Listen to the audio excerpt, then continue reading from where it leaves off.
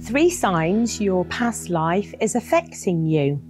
Number 1, relationship. You attract the same relationship multiple times and wonder why. You're not learning the lesson. You have to put up boundaries. You've done it many times before. You have to learn the lesson. Number 2, abundance. You work hard and earn well, or maybe not earn well. You feel you're not achieving your abundance or where you should be.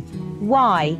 Because on the outside, you may show to the world that you are abundant, you look abundant, and everything's going great for you. But inside, are you feeling abundant? You don't feel worthy. In this lifetime, you're here to learn to love yourself, value yourself, and accept that you can be abundant, that you are abundant. It's your own blockages that are stopping you from your abundance. Number 3, do you find it difficult to communicate or stand up for yourself?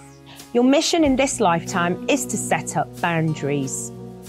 Have your say. Don't let people walk all over you. You need to be heard. You feel gagged, unable to express yourself. That has to change. You have to let that go. This is the lifetime to get even,